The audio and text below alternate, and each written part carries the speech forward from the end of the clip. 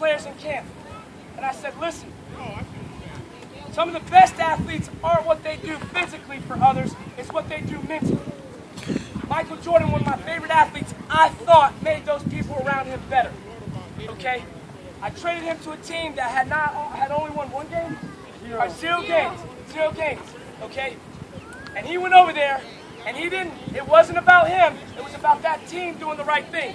2 of his teammates said, Coach, we are playing a lot better since this guy got traded to our team. Not we are winning because of this guy. We are playing better because this guy helped make us all better. And we rose up to the challenge. That team who had 0 wins won the Super Bowl today. Peyton, congratulations.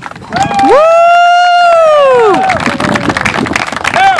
Now what we have is we have shirts, we have watermelon, cookies, and popsicles. So parents, so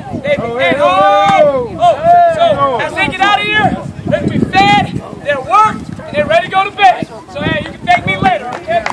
Don't go nowhere. First will be last at that table.